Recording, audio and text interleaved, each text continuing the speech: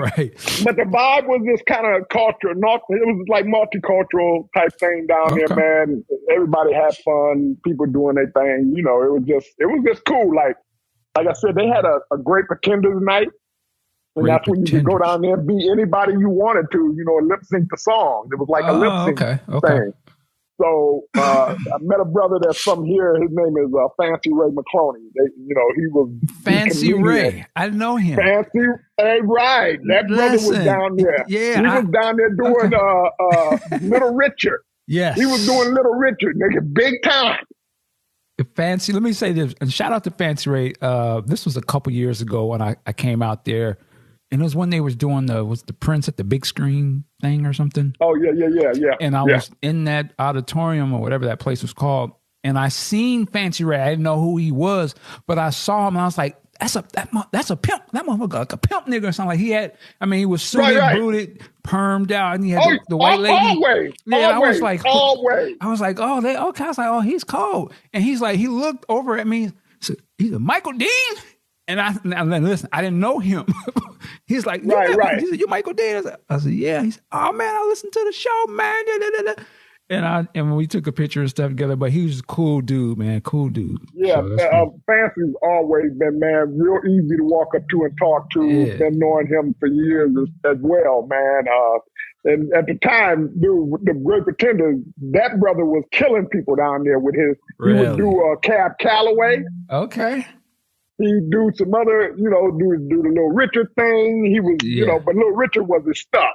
And I mean, I can see that. Yeah, he's got that style. Mm-hmm. Now fast forward, I'm gonna tell you a funny story. One of the times we went down there and he did his little thing and he came out and he did this. I don't know if it was like some kind of original thing, but this dude started talking about eating chicken wings and talking and messing with some girl's foot. Now he on the stage. And he's doing this song and he's talking about eating chicken wings and he's down at this woman's foot and he's talking about kissing her feet and licking her toes or something.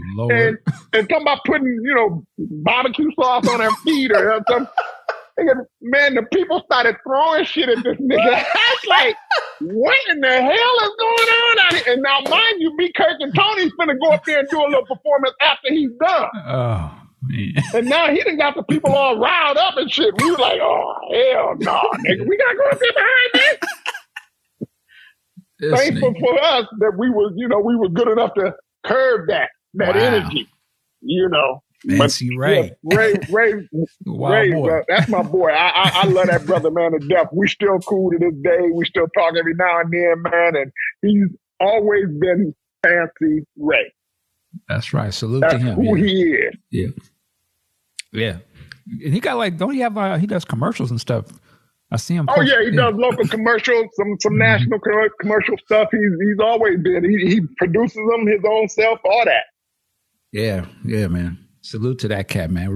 I saw the hustle and I was like, okay, yeah, he getting his bag. He's doing him. I respect it. Right. And don't get me wrong, Prince knew who Fancy Ray was too. I bet he did. We mentioned Fancy Ray. He said, y'all know him? Yeah, bro. We know him. Who don't know Fancy Ray? If you don't know Fancy Ray, you ain't been to Minnesota. Right. Let's put it that way. He's like a staple like Prince was. Yeah. For real. Yeah.